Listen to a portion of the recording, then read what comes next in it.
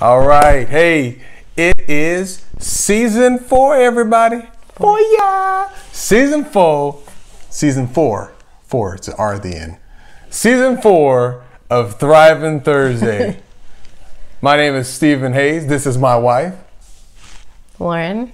And we are S&L. And you're watching Thriving Thursday.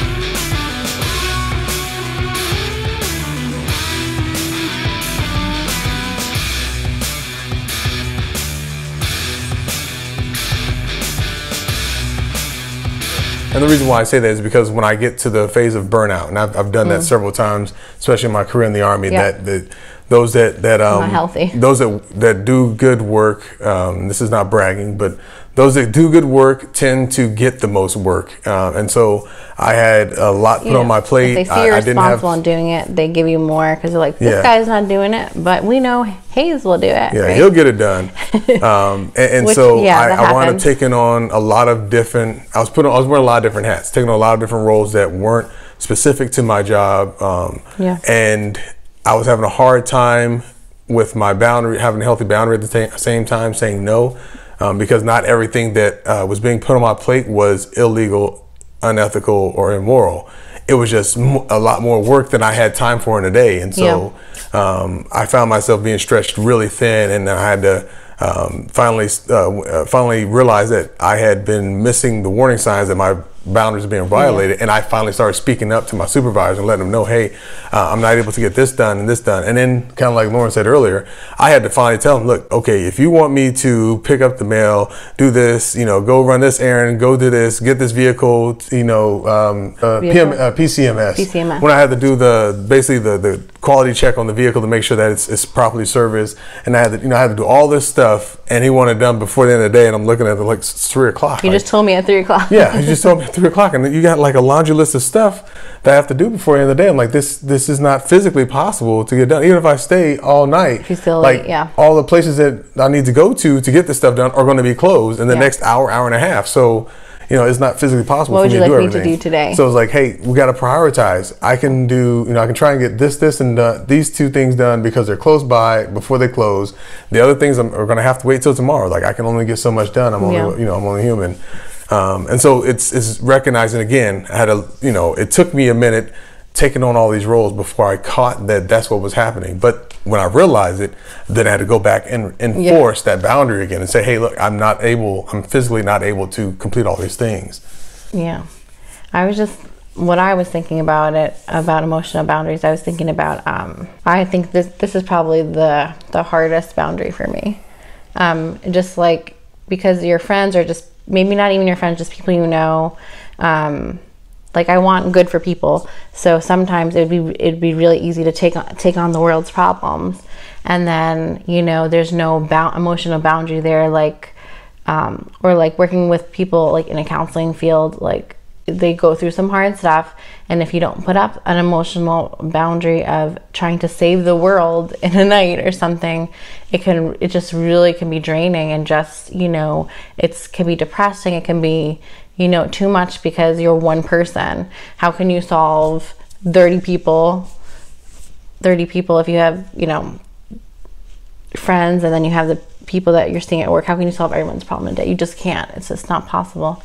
And then also, just in some relationships, it's harder than others to have boundaries. Like sometimes when it comes to like family, that's a hard one. And then like in counseling, though, they talk about not being enmeshed, and having enmeshed is like you don't have a boundary, and so it's like kind of like you don't know where one person starts and stops. You're just like, so like you're super anxious, the chance is right to me like all the time, and I feel like if you feel like you're so depressed, it makes me feel so depressed. It's like there's no disconnect. Like you could feel empathy for someone, but you don't also have to just take on what they're feeling.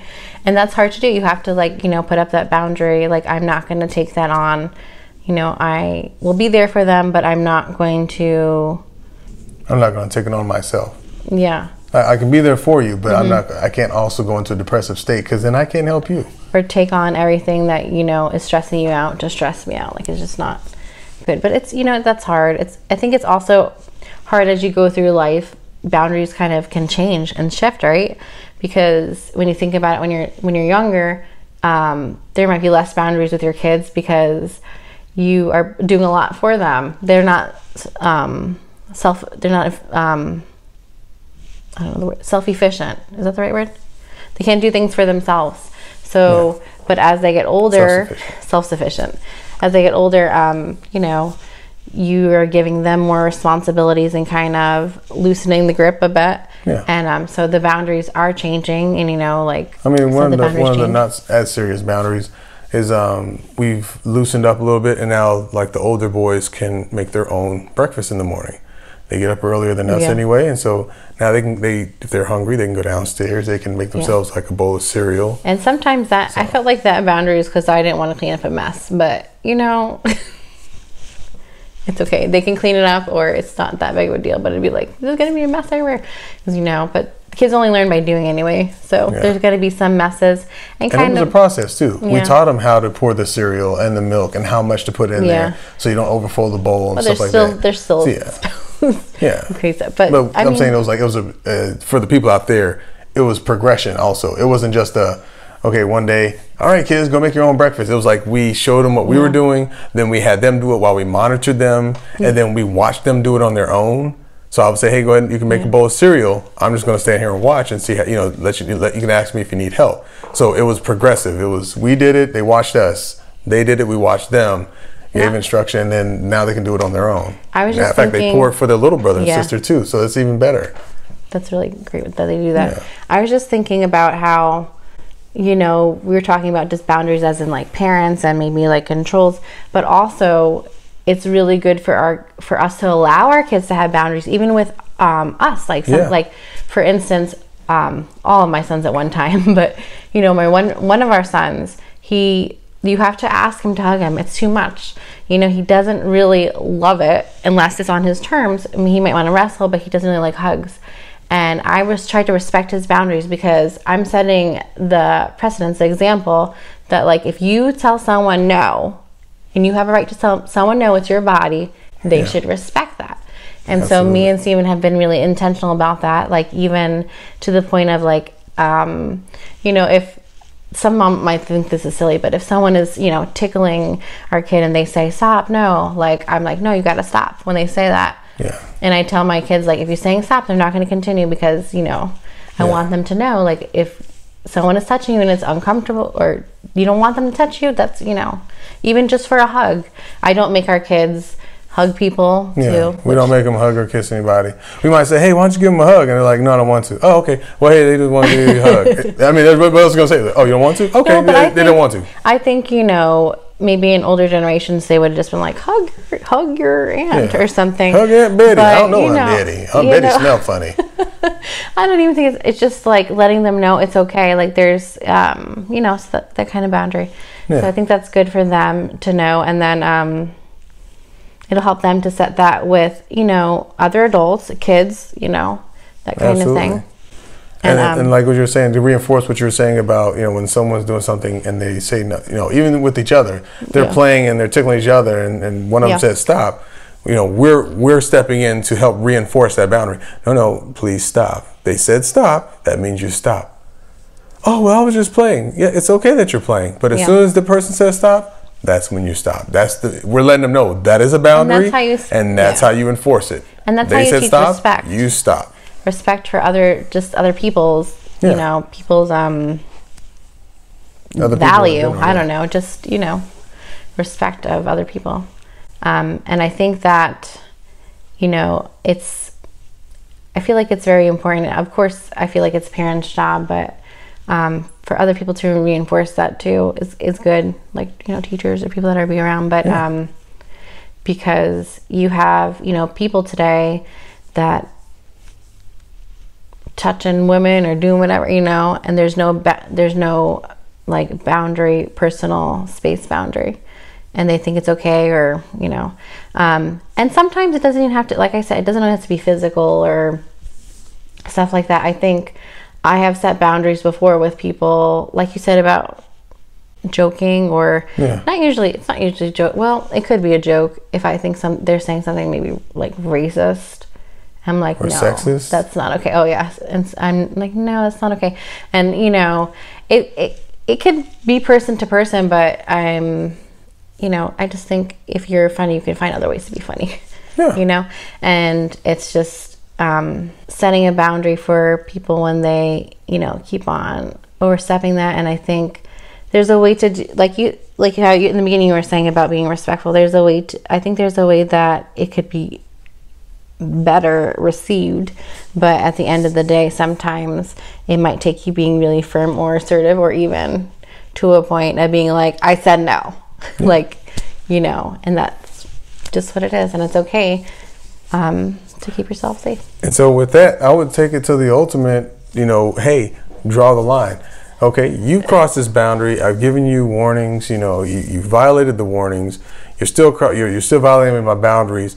Like I said, you know, in the earlier case, we talked about, you know, you recorded and reported. It's one of the things that I said, especially when it's something like physical or sexual harassment, something like that, you're going to record it and report it. But then if it's not something that severe, and I say severe, but if it's not something in that's illegal, something like that, because, you know, sexual harassment, sexual assault, those things are illegal as well, immoral. They're unethical. So it falls under all three of those terms. Yeah. So if it's one of those kinds of things, and you've given the warnings, you're recording and reporting it. Now at some point we have to go beyond reporting. We need to make sure that we get, you know, the police involved. We need to get security involved. You know, whatever authoritative figure that you have in that space. If it's a personal relationship, hey, you might need to sever that relationship. Can I just say something? I don't even think they need to. If it's that severe, I don't even think it's not your job to warn someone. When somebody crosses a boundary that is that severe, I don't think it's on you to warn them. If you want to, just give them that chance. That's fine. But there's nothing wrong with just being like, nope, not doing this. Yeah, you're right. Fine. You do. And again, knowing yourself. That's where we start off. Clearly understanding what your boundaries are and why. Yeah. That's the reason why I said that. But you're right. You don't have to give them any kind of warning. Nope. My example was in a relationship where you're trying to save the relationship. You think the relationship is worth saving. If it's a family member, which is really difficult to sever that kind of relationship because they're family. If it's one of the close friends, like I said, I have a few quality friends. If it's one of my quality friends, you know, I have to think about whether or not the issue that I'm having is worth the friendship. And so at that point, that's when you have to go back and reinforce that boundary. Hey, look. We talked about this. I told you I didn't like this. Excuse me. I didn't like when you treated me this way, or I didn't like when you talked to me this way. I didn't want you to do this. Whatever it was, you know, it's up to you whether or not you want to address it. Like I said, the kind of person I am, I'm going to address it with them, and then see what their reaction is. If they react in a way like they don't seem like they care. Now, maybe at first they didn't realize they crossed a boundary, if it's something new. But if they seem like they don't care, it's like, okay, well, if you don't seem to care enough to respect me. And that's how I probably would put it, rather than saying my boundaries. I'd probably just say, if you don't care enough to respect me, then I don't know how much time we're really going to be able to spend together. Because I'm not going to be around somebody that's not going to be respecting me. Yeah. I think I always had a difficult time with saying that, or like if someone had made light of it. Like, so usually what I wind up doing is just distancing myself, which I used to think that was kind of bad, but I mean, it was what I needed to do to have that. Your way of handling it. So, I mean, I think it really depends on you whether or not, like, if something has, you know, really crossed the boundary. If you, like you said, if you think it's worth saving, or maybe it's just not the right time, or you can just distance yourself for your own kind of good, and maybe you might be able to repair it later or not. I don't know, but at least then it's just. You know, you don't have to keep putting yourself in that situation to keep on being, you know, hurt by someone who doesn't care and might be like bulldozing you or whatever. So, or gaslighting you. That's another thing. Do you know? I don't know what that is. Gaslighting you? That sounds like a race car term. You want to go? You want to go? It's a psychology term. Gaslighting. Go ahead. So blooper reel. So basically, gaslighting is when like someone tries to make it seem like you are the problem, and they kind of like try to flip it on you. Oh, okay, gotcha. So it's like. So it's not like gassing you up. Yeah, it kind of it's so gaslighting is kind of like switching. So say I don't know. I think that you are doing something mean, and you're like, you're just crazy. You're just too sensitive. I didn't do anything wrong, and like you make it more about them. It's like you have all these problems. I don't have problems, but it's like you do. Like so, if someone's doing that to you, it's just not. Sometimes it's just not worth it. They might be kind of like narcissistic and not be able to, work on it. If someone wants to work on it, then that's fine. But and that's why I say you got to gauge whether or not you have to gauge whether or not the relationship is worth it. Yeah. If like I said, one of those relationships that's really difficult is when it's family, and that's where you or someone that you've been friends with a long time. That can be you have a really close relationship, like a significant other, spouse, or family. Like those are really difficult relationships to have to try and sever because it's unsafe. But if a spouse is being physically abused by the other spouse, any kind of abuse, really. There needs to be something there, and I'm not just saying, you just got to go divorce. I'm not jumping straight to conclusions. I don't know your relationship. I'm just saying that you need to protect yourself. You need to be safe, and so there's reason why we have laws and regulations about abuse. There's reasons why we have counselors to talk to people that are abusers and those that have been victims of abuse. Yeah, and so it's everyone has their own boundaries, though. Like I would say, like no. We ain't doing that. Nope. Yeah, I'm not down for that either. Like, nope. But that's us knowing our boundaries too. Yeah, that's a non-negotiable for us. Like, hey, look, if you're going to physically harm me because you're going through whatever, then that's a no-go. So again, it's knowing. That's why I said that one was such a good one, because it was to clearly know what your boundaries are and why you have them. So if you know that it's to protect myself and keep me safe. Or in the case of our families, protect us and our children and keep us safe. Then when someone goes to violate one of those boundaries, no, my son said stop. So you're going to stop, or you're going to have to deal with daddy. Yeah. I don't care if you're 5 or 50. You don't stop, you're going to have to deal with his daddy. Yeah. Now my reaction to a 5-year-old might be to go get their parent. Or if it's a physical situation, I can break it up and go get their parent, something like that. I'm not saying I'm going to beat up a 5-year-old. But I'll beat up a 50-year-old. Don't try me. I will beat up a 50-year-old, and I won't even feel bad about it. I'm not bragging about being a 50-year-old. I'm saying you don't want to mess with Daddy Bear. That's what I'm saying. Papa Bear. Anyway, this threw me off. I didn't know what I was going to say. Gonna be beating up everyone. No, go get your mother. Go get your father. We'll deal. I'm not going to beat everybody. I just have healthy boundaries, and my job is to protect my kids. Yes, and I think you can have boundaries also just for privacy reasons. Like something I think I learned this from you. You always said to like you used to use it for the job, but I like to use it for kids too.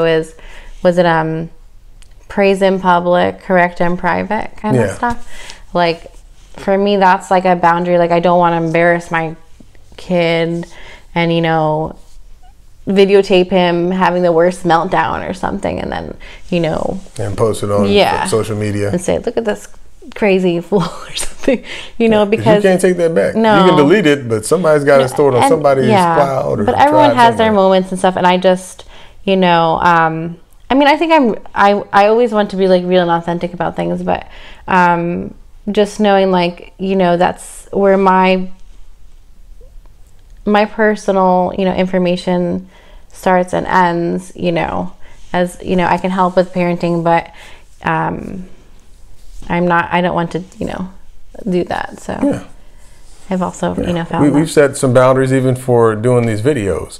We have some boundaries. There's some things that I'll say one boundary is like we won't discuss something and post it unless we both agreed to talk about it. So if we're not okay with talking about a topic, so I just throw out an example: sex. If we're not ready to talk about sex, you're not gonna get sitting video about us talking about sex and then posting it out there. It's something that we have to both be ready to talk about. If there's something in the video that we don't want, maybe we misspoke, or we want to make a correction or something like that, and we didn't like how it came out. One of the boundaries that we have, or agreements that we have when we make the videos, is we discuss that, and when I'm doing the editing, I take it out. That's one of the reasons why we don't always do live videos. I like to do the pre-recorded because we have to wait till we can get a quiet moment to do these videos. And so sometimes this is why it's in our room right now. Yeah.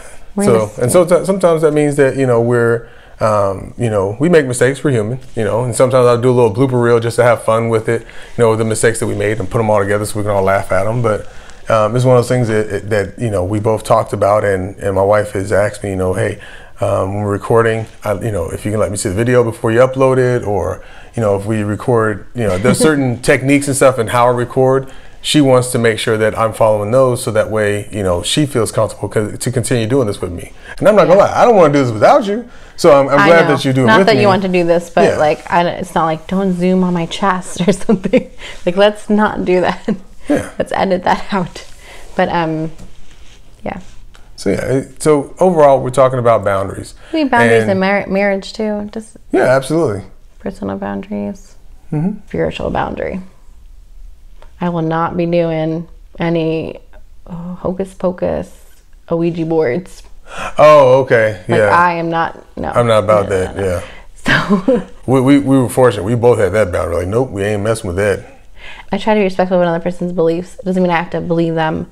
My boundary is I can listen, ask questions. You can ask questions, but sometimes if I feel trying to tear you down, like, I don't have to talk to you about I don't have to have this conversation. If they're out for an argument. I mean, I do the same thing also, which I don't know, that's really spiritually, but I do the same thing when it comes to just politics or anything that any hard subject you might believe. Like, there's a boundary of I'm not willing to talk about this now or with a particular person, because I just not going that way. And I have people that I will talk to about politics and religion. I don't have a problem talking about my faith or anything like that. But like she said, I agree that there is a boundary there. But some people will start cursing you out and say, we're not doing that. And that's what I'm going to say. That's my boundary. There's a boundary there. Yeah, if you want to get violent, I'm going to be honest, the boundary is going to change. It's going to go from, hey, you know what? I'm not going to take the disrespect.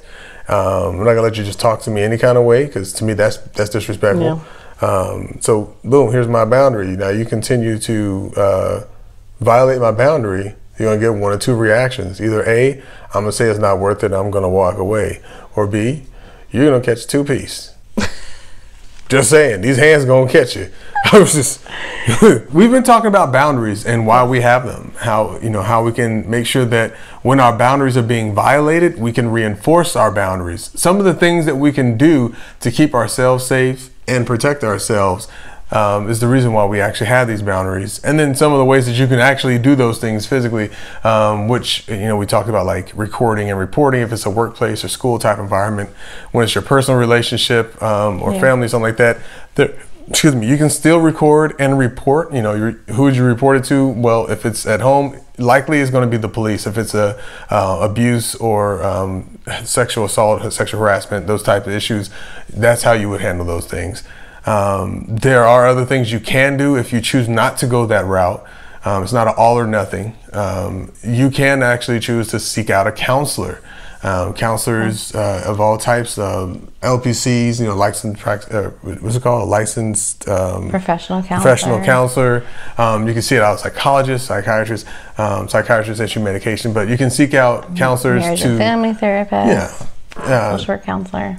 There you go. Social workers. You can seek someone out to help you work through these issues. And now they have, I've never used it, but I know some friends that have used it, like Talkspace. It's like an online. Oh yeah, yes, they do have the online one. You can video teleconference, or you can do a teleconference over the phone with a counselor now. They're trying to find more ways where they can reach people, or people can get help that need it. And there's hotlines also. That's another thing. Hotlines can help. Self-care. Self-care can help. I think that's a big thing for almost you know, for a lot of different things we deal with in life, stress, whatever we're ever going through. But, you know, because it can be draining to set up a boundary and then to constantly have the same person or different people violating that boundary. So you're at some point you're exhausted. You know what? I don't feel like I should have to keep explaining myself because I set the boundary. They keep violating it. So then you got to figure out how you're going to navigate that relationship. You have to part ways. Yeah. You just have to. Sometimes that is. I mean, that's the boundary sometimes, or that's what it comes to sometimes, because maybe your other steps didn't work, or maybe it was just too big of an infraction to keep that. And I mean, you can still even forgive someone, but just have the boundaries that, you know what, it's a toxic relationship. My boundary is going to be, I'm not going to be in that relationship. Yeah, I'm not going to be in that relationship anymore.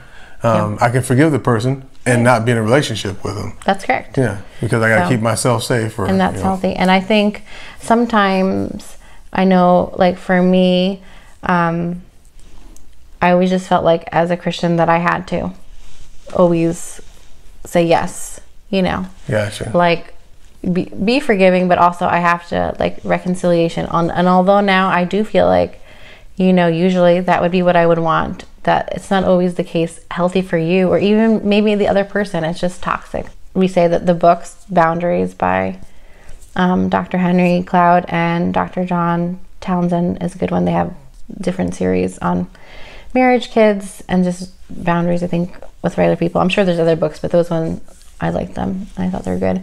Any other things? No, not that I can think of. We're going to go ahead and wrap it up for our first series on boundaries. So I hope you've enjoyed it. Look forward to seeing you guys again. Season 4, Thriving Thursday. Music, take us out.